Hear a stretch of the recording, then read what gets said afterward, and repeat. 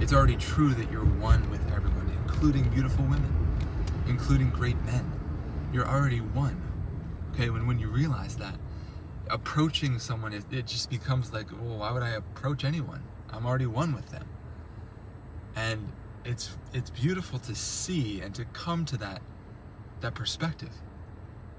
Because you can then let beautiful people just be beautiful without this notion of possession.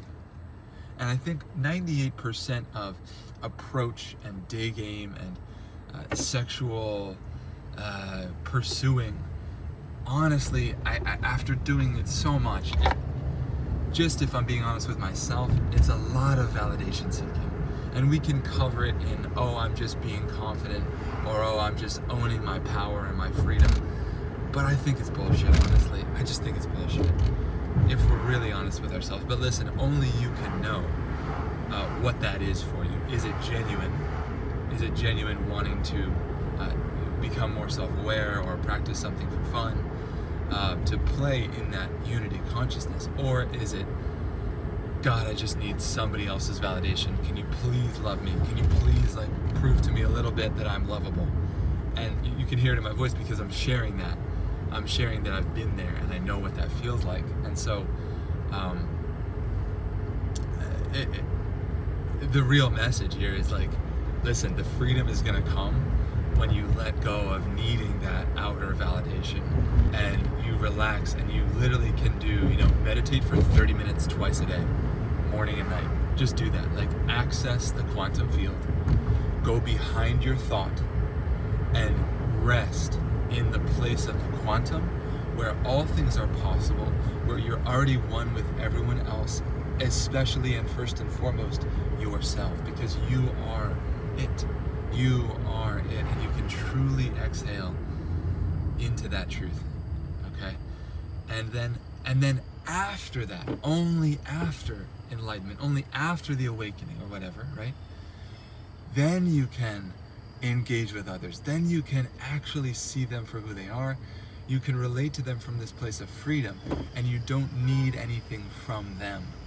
And they're gonna feel that. They're gonna feel that, all right?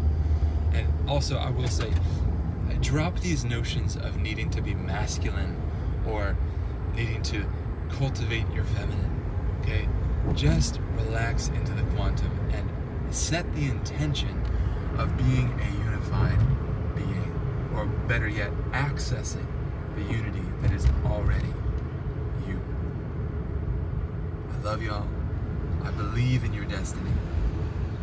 I know your destiny. I don't even have to believe in it. And I'm just inspiring you, if you want to, if you have ears to hear, a lonely speck in this universe spout on about beautiful things while we have these amazing lives together.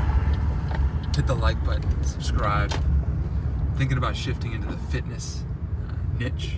I love the body, tantra, sexuality, interrelating, becoming embodied with basically bringing our soul and our spirit deeper into our body and allowing ourselves to be at home in ourselves. And all of this has to do with interrelating, okay? And at the end of the day, it is wellness and fitness.